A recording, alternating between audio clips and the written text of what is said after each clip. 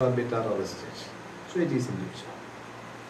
But like what are the steps? Also, you see, we have the 7 stages. By name we call it cosmically 7 worlds. They are the 7 regions of our own life, reaching and experience. According to yoga theory, Patanjali says 2 samadhis. What are they? Sampragnata and Asampragnata. Sampragnata and Asampragnata. Sampragnata means a seeker's status of mind. That is Sampragnata. Asampragnata means a man who experiences or reaches the stage of experience. These 2 things are always going on in our life. You will be just, now you are seeking something and you will not having the experience out of that. But finally when I say and finish, okay, what somebody said is correct. So the conclusion is there. Thus in all the actions we have Sampragnata and Asampragnata sections of thinking.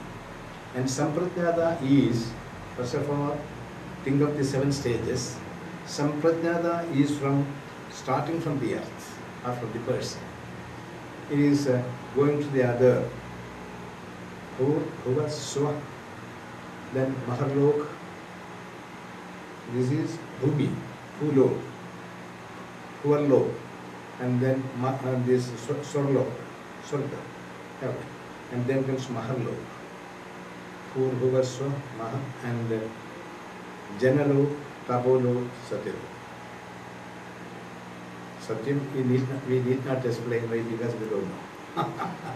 See, so 7 stages here, and these 7 stages are sought by the life.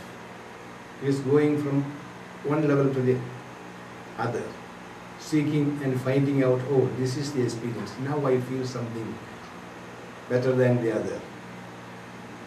And knowing that the life confirms it, if I reach there, my experience will be this. That confirmation point is called Asampragnata.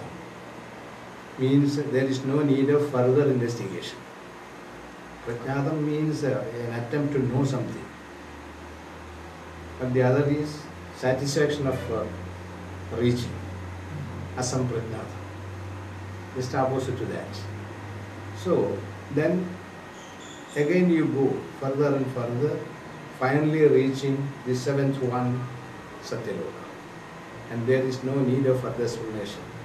You feel what is real, cannot be changed. That is called the 7th last one. Thus we have 7 stages of evolution. Evolution for a dead body is impossible, but for the life.